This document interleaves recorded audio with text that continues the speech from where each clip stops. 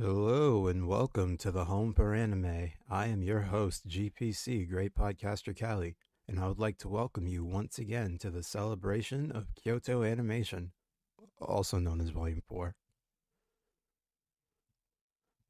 Today, I would love, and I actually mean love, to talk about a film that, upon rewatching, is now very near and dear to my heart.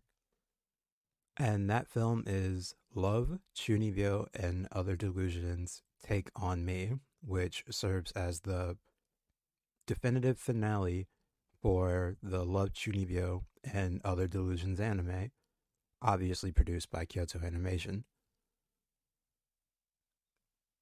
This anime is built on a few things, and I love all of them.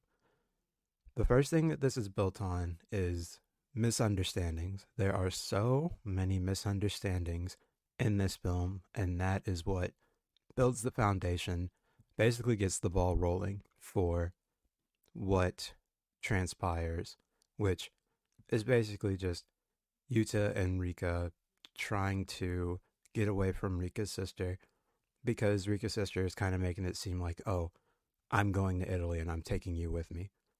No other context, just that. It's just a misunderstanding.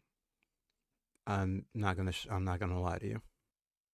And overall, that just ends up being this kind of red herring of sorts. I hope I'm using that right.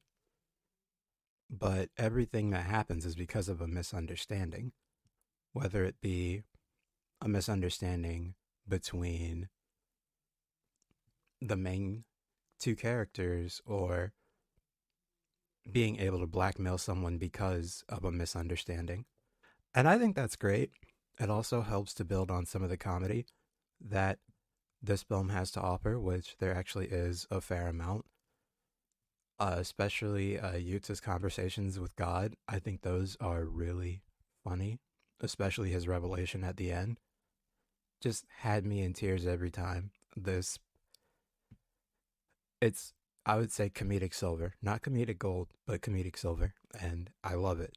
I always love laughing at these types of films because I love romantic comedies. And this is just a really good romantic comedy.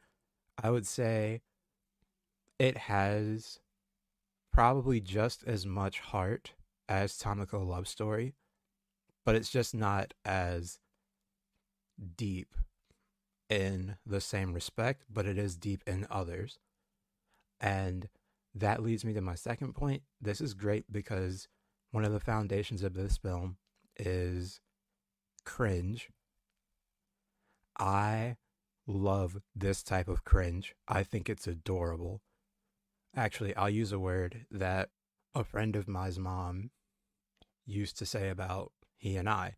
She would say, "You guys are so adorkable." And I was like, what does that mean? So I don't talk to many white parents anymore, but as I've gotten older, I understand what she meant, and I'm still adorkable, I guess. I mean, I'm mainly adorable, but also adorkable, if you know anything about me, which a lot of people who are listening already kind of do. So the cringe in this show and in this film has all been based on Rika's Chunibyo syndrome and her connection with Yuta because of it. And it's basically the same in this film, other than the fact that she's battling with her growing feelings for Yuta, kind of draining those Chunibyo powers, the powers that she believes that she has. And she's like, do I choose the life that I know because of Yuta? Or do I just choose Yuta and risk him not loving me anymore for becoming a different person? And I think that that's really sweet. I think that's deep because when somebody has helped you become a version of yourself that you like, and you know that they like that version of you, do you change because that person is bringing a change out of you from within you? It's actually really deep, and I think that it's something that a lot of people go through because it's like this person is changing me. Are they changing me for the better?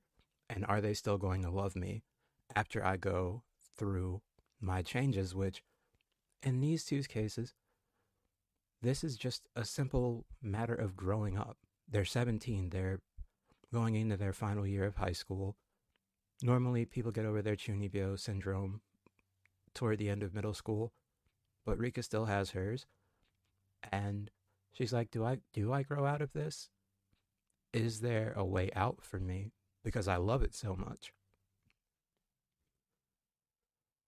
And I will say this ad nauseum. This is just really sweet. This is a sweet movie. While I would say, and I'm sure Miles would agree with me, Tomoko Love Story is a great teen romance film.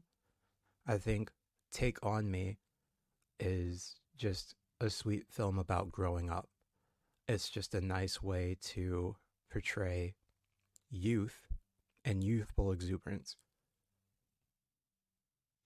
I really do love this film, and I think one thing that really resonated with me is aside from accepting the cringe, not just the cringe from the show and the movie, but also the cringe within myself, thinking about me in those younger days, I also have to commend them for, I also have to commend Kyoto Animation for this really neat creative choice that they made. I think I said this in my initial discussion of Love Chunibyo and Other Delusions. That is the best in terms of probably animation and action that Kyoto Animation has ever produced. And I still say that now. However, they don't focus on those miraculous set pieces. They don't have these huge action scenes or super death lasers or stuff like that. Like, there are a few of them, but nowhere near as much as the show, which I guess part of that is because of the 90-minute runtime. But also, this story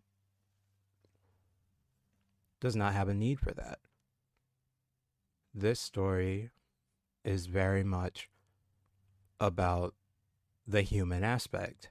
You you have your sorcerers, sure, whatever it is you want to call yourself, but at the end of the day, they're human. They are people, and not only are they people, they're kids. And it's just kids going through what kids go through. I would highly recommend that everybody watch the show, even though I'm not a fan of the second season. I would love if everyone watched the show just so they could get to this movie because I remember watching it and thinking, "Oh, this is cool," but I watched it maybe a year and a half ago. So, knowing that I was going to have this discussion, I said, "Oh, I'm sure I'm just going to like this film again. I'm pretty sure, it'll just be a nice little talk for me to have." But I realize how much nuance that this film has, and honestly, I have a lot more positive feeling toward it, and I have a lot more positive feeling toward its writing. Of course, how gorgeous it looks because it's Kyoto Animation, but also just how simple of a story it is when you take back all of these layers that make it so fascinating to watch. It's just a simple love story, but they make it so much more. And I love that. And I went from just enjoying the movie, thinking, oh yeah, this is just going to be a simple talk, to I I cannot sing this film's praises high enough. I think I know that there are going to be people who can't get through certain parts of certain shows. Of course, you have your Haruhi Suzumiya, stuff like that, but this one, if you can embrace the cringe, which was admittedly easier for me than probably some others, you really do come out at the end with something really special.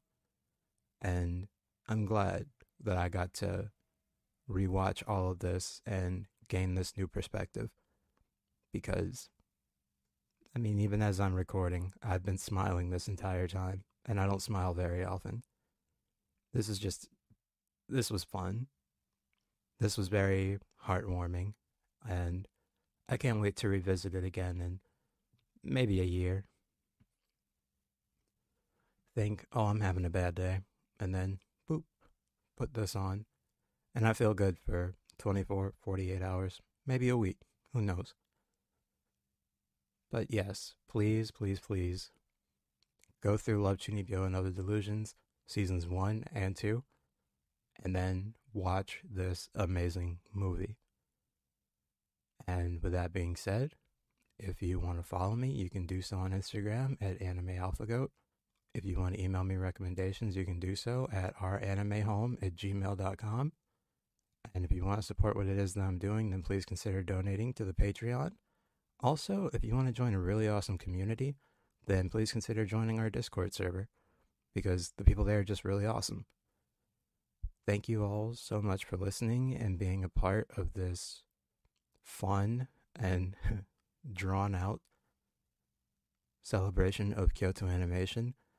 We still have quite a ways to go, but we're getting there. And yeah, thank you. And I am out.